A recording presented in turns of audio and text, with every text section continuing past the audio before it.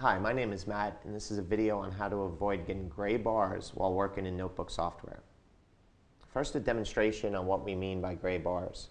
I'm going to enter full screen in Notebook, and I'll start taking this object and moving it down. Now, as we move it below the bottom of the page, you'll see that it extends the page, and we start getting these gray bars in the margins.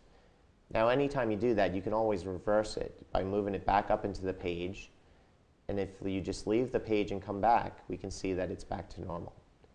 But to avoid getting those bars in the first place, here are a couple tips.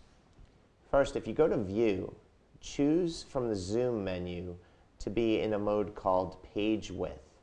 That'll help you determine when you're going too low on the page, and it's going to start to give you those bars. Another thing you can do is often enter into full screen while you're working.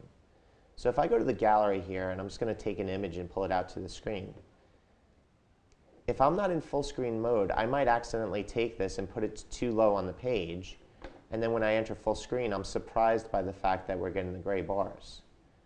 So what I'm going to do is I'm just going to move this house back up a little bit, exit full screen, and what I would say is as you're placing objects on the page, whether they're text, images, a pen, anything else, often hit the full screen button to give yourself a preview and to help you realize that I can move this house to the very bottom of the screen, but no lower. Because as I start to move it lower, I'm going to start to get those bars.